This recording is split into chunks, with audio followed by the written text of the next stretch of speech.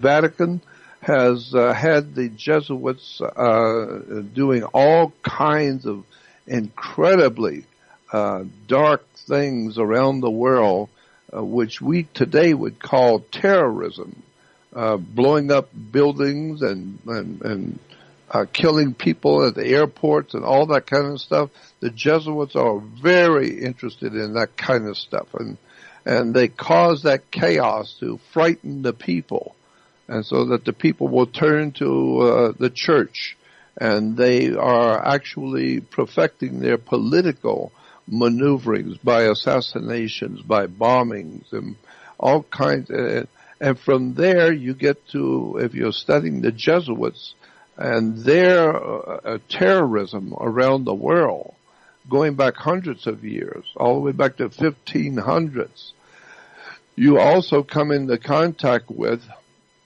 in the last couple of hundred years, something in the Vatican called propaganda due, or P2. If you go on the web and just type in P and a 2, P2 Lodge, and you will see that P2 is in Italian is propaganda due, and propaganda due was a secret society of bankers and assassins and all kinds of mafiosis, gangsters, underworld organizations all around the world to create chaos, to create terrorism, to cause the death of leaders of countries. Propaganda due. And it's actually in the Godfather series, the movie Godfather series, the third in the series, the last one, Godfather 3, the whole movie of Godfather 3 is about P2, propaganda due, and what they're doing, and how the Vatican is doing business with all of the most powerful underworld organized crime figures around the world in different countries, orchestrating the distribution of drugs, heroin, all the different illegal drug trafficking, plus white slavery, child slavery. It's an incredible, dark, scary world that the Medellin cartels in South America and Central America, all those cartels that are flooding the world, especially America, with drugs and murder. You're reading about it every day. All of this is orchestrated in the Vatican, period. End of sentence, period. All of this is understood, being operated through the Vatican and our organizations like P2, the Jesuits, and other nefarious organizations and organized criminal syndicates are operating now in the Middle East. They're operating in Russia with the Russian mafia, with the Italian Sicilian connection. All of this stuff in organized crime ultimately goes back to Rome, all the way back to the days of Caesars of Rome. And as I've said before, the Roman Empire has dominated Europe for about 2,300 years. And with the fall of the Roman Empire in the 5th century, the official fall of the Roman Empire, for the last 1,600 years, the Vatican has dominated. Well, we're talking about Rome. We're talking about Rome as a world power. Rome is a world power. Why? Because of the Vatican sits in the middle of Rome, and it is the brains behind what we used to call the ancient Roman Empire.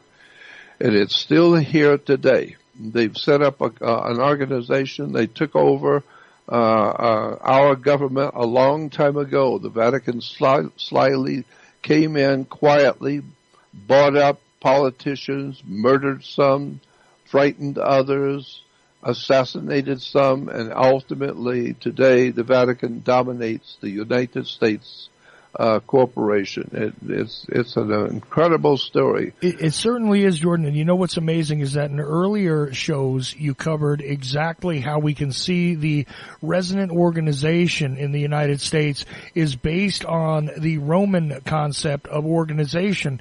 And you told that extensively during other shows, but here's something I think a lot of people don't know.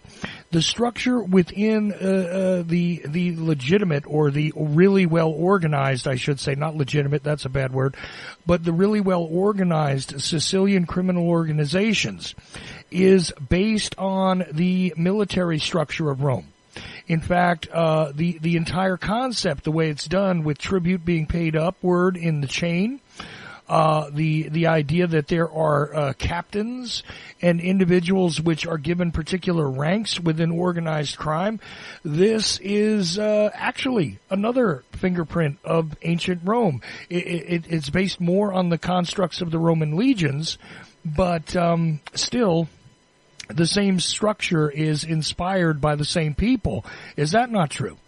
Yes. As a matter of fact, in the second movie of Godfather 2, there was a scene in there when the attorney, the Godfather's attorney, was talking with one of the other mob guys who's been convicted, and he was going to die in prison, and so the attorney went to visit him, and you see the attorney walking with this mob guy who's going to die, they're talking about their lives together. And the attorney, I think it was the attorney, said, in the movie Godfather 2, he said, remember, our thing that we do was based on the old ancient Roman Empire. This is the way we run our business today, the same way Rome ran its business to control the world. It's never changed. It's still the same thing. And today, organized crime around the world in different countries is always being backed up and put together, organized, directed, and financed out of Europe, out of Rome. And so if you're tired of organized crime all over the world, just look at the Vatican, because that is where it's all being formulated. Put together and formulated to organize it so that it works so well. And this is why organized crime works so incredibly well, because it has a world-class institution that's been around for 2,300 years of knowing how to control nations and peoples and laws and regulations, and how to control the masses of millions of people in the ancient Roman Empire. Well, today we're still doing the same thing. Well, what's funny is I wasn't thinking of that scene in Godfather, but since you brought it up, you reminded me. See, I told you, Jordan's mind goes to places that mine doesn't even go. I wasn't thinking of that. But even during that scene, he describes how an individual could turn around, and once they had been accused of betraying the emperor, they could find a way to die honorably and not have their family also be punished.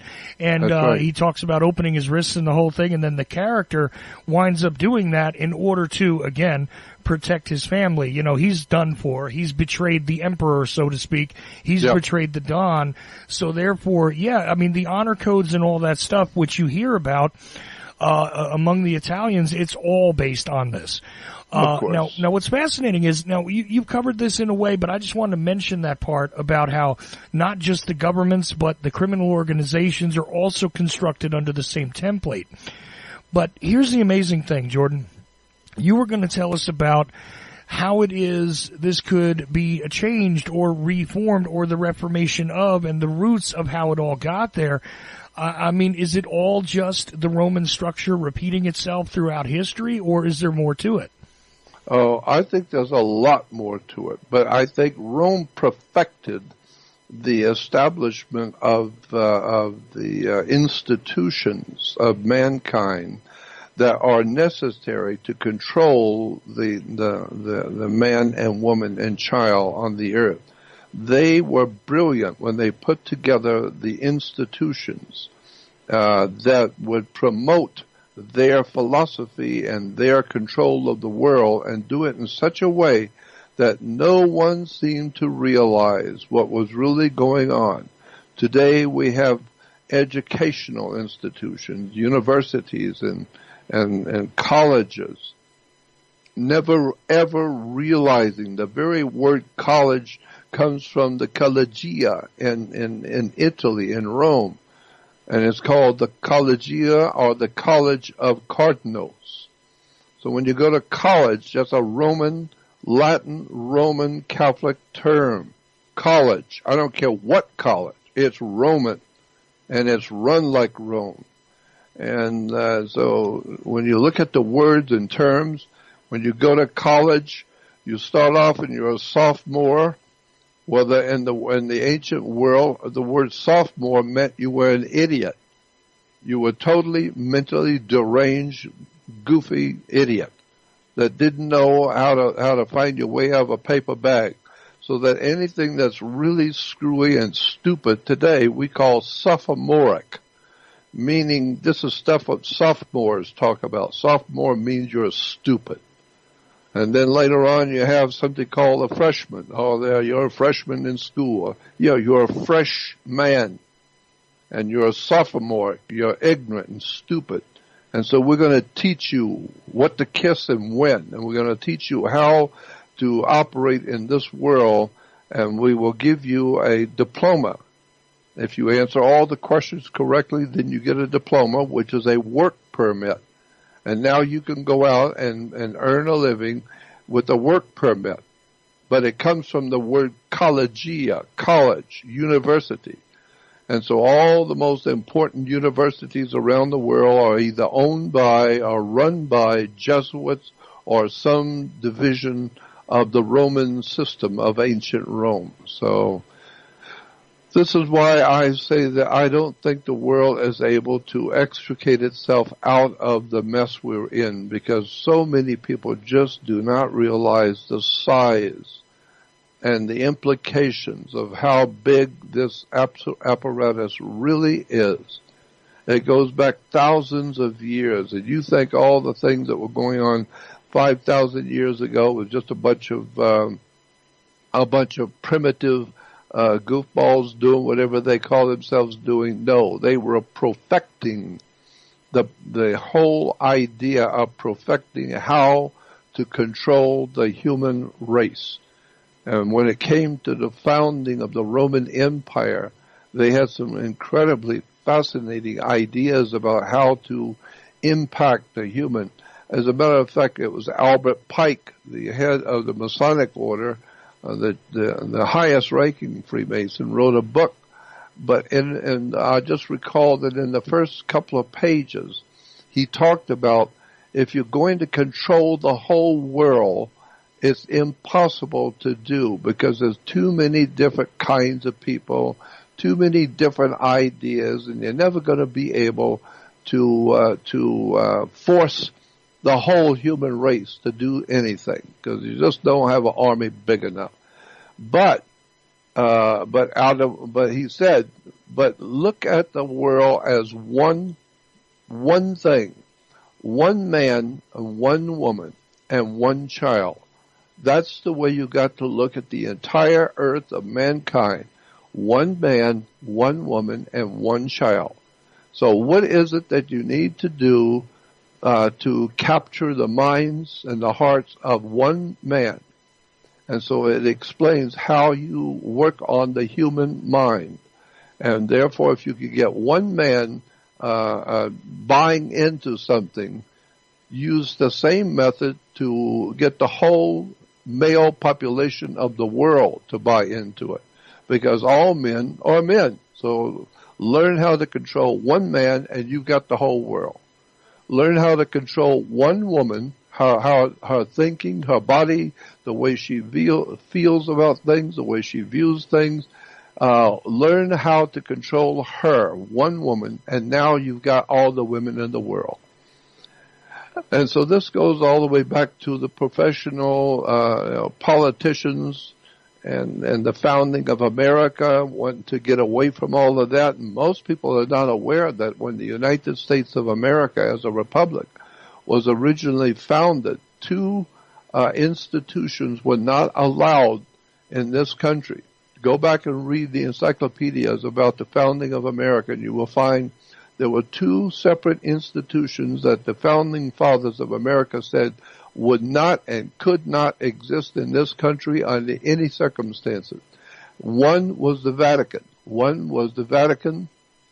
And the Catholic Church, period, was not allowed to have any sway in this country whatsoever. And the other was the banking institutions of Europe and of the Roman Empire. And so today, that's all we have are banks in the church everywhere. And all the different churches, even including the York Rite cults like Jehovah's Witnesses and Mormons and Seventh-day Adventists, Christadelphians, Worldwide Church of God, all of the different York Rite cults today in America and in Europe are all based on the ancient Roman canon laws, ancient Roman maritime admiralty laws, all of the secret contracts and things which have been signed to start different religions, even the whole British Israel World Federation that I talked about a long time ago. British Israel World Federation. Go do some homework on that. And you will find that there's a world of treason and all kinds of incredible lies and deception that's been perpetrated by Rome on the world. And that's what we even have today as old saying that says, all roads lead to Rome. I don't care what kind of criminality you're talking about, from child sacrifice to white slavery to buying and selling children and women around the world, to narcotics trafficking, and people who put together wars. You got to have a fight promoter, so you got to have people who put together the wars for us and sell us on the idea and then send us into battle. Well, those people are trained. You will find they're always trained at the best universities in America, which are Jesuit run, Jesuit owned. And so it's a very, very big and dark and old and ancient story that if we're, that's why I say all the time that I don't think it's possible to change the destiny of the human race now. My feeling is, and it's actually my feeling, and it's just my feeling, it's my understanding. I don't think anything is going to change for us on the earth unless and until there is some kind of an intervention in our affairs by a higher power. I would prefer to think that would be God who would intervene in our, normal destiny as a human family. Well, we read in the Bible sometimes in the past we're told that God intervened in our business here on the earth and created a worldwide flood and killed everybody. I would not be a bit surprised if the gods themselves, the great spirits who have overseen our creation and who are watching our destiny unfold, that they are going to do something to clean up the direction and the destiny of the whole entire human family, because we have become so far out of line. We're so totally corrupt in all of our thinking that all the nations of the world are corrupt. We are now seeing slavery, prostitution, drug running, wars and violence and gang violence everywhere on the earth, including the deepest parts of Africa. Still looks just like us. What they're doing is what we're doing. So I'm afraid that for the human family, we are going to have to experience something very, very bad before the Spirit that created us can recreate us and start us back on a different road. Because if not, if we're left alone now, I don't know how we're going to make it to the next century. I don't know how we're going to make it to the next 10 years.